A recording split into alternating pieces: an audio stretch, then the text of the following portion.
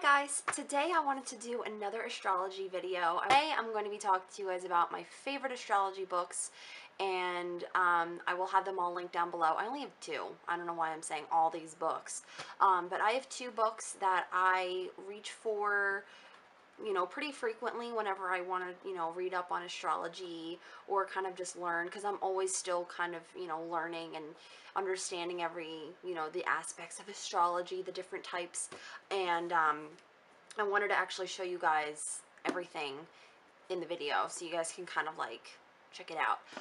The first book that I want to talk to you guys about is the only astrology book you'll ever need, and this is by Joanna Martine Woolfolk. Got these both on Amazon, FYI, so they came super fast. I think part of Prime shipping, so that was great. It looks like this. It's a really cool cover. It's got all the signs in the wheel there, and this book is really cool for learning really in depth about the signs. It's really cool. I think it's just a great book. It like shows you, it can really go into depth of, not only your sun sign, but also your other signs of the zodiac as well.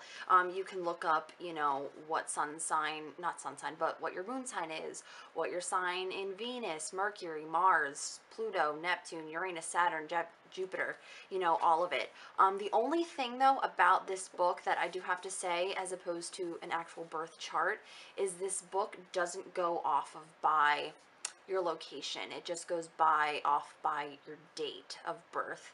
So for example, my birth chart says that my moon is in an Aquarius sign, whereas in this book it says that my moon is a Pisces, which I think is interesting, because I'm just like, I don't know if it's a cusp or not, which I'm kind of interested to know, because I can kind of relate to, my the Pisces side, but I can also see more of an Aquarius side as well. So I'm not sure if there's like cusps for the planets and the moon. If you guys know, let me know, because I'd love to know that.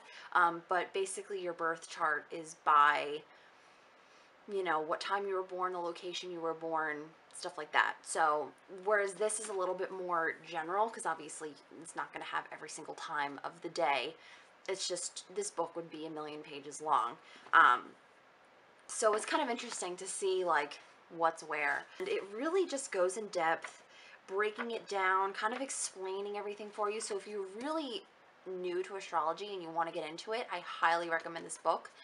It gives you lots of in-depth detail about the signs and everything, which if I do decide to do like more of an in-depth video of like each of the signs, I'm gonna be grabbing for this book and like reading up, because obviously I know the most about my own sign, and I know some more, about other signs than others, just because of, personal experience and who I know in my life.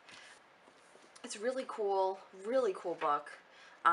It kind of, I do have to say though, it kind of gets a little confusing, because it kind of talks about how to like make your own birth chart and like mapping it all out. I'm like, there's a place called the internet for that, so I think it's a little like, oh my god. But if you want to learn about the signs, if you want to know more about, like, it talks about like relationships with the signs, stuff the signs should be aware of, and then more about like just like your personality, talking about cusps, which if you guys don't know, cusps are when you are born between that kind of gray area where it's like transitioning into the next sign. So like, for example, my sister, she was born June 21st. She is technically a Gemini Cancer cusp. So, she kind of carries both of the traits of a Gemini and a Cancer, which is kind of cool. So it covers all of that. Again, I will link it down below if you guys want to go check it out. It's an awesome, awesome book. Highly recommend it. Now, if you want to this is probably something a little bit more, if you really want to get into this realm. Well, this isn't really an astrology book. It kind of talks about it, but it's more broken down. I think this is just a really cool reference book to have. It is called The Power of Birthdays, Stars, and Numbers, the Complete Personality Reference Guide. This looks like this. I also got this on Amazon the same time I purchased the other book, which, goes day by day. And I'll go to my birthday, November 3rd, Okay, so November, it says my sun sign is a Scorpio. My descendant is a Pisces. Does that mean the moon sign? See, again, see, I don't, see, that's interesting. Mode, fixed, element, water. Interesting, interesting, interesting. And then it goes into, like, your secret self, and work and vocation, numerology, love and relationships, how you are. See, it says, like, although you may seem quite down to earth, you are idealistic and romantic with powerful yet sensitive feelings. You are usually willing to work hard to bring stability to your relationships and possess natural diplomatic skills when needed. If your strong emotions become blocked, however, you may experience changing moods or become dependent on your partner.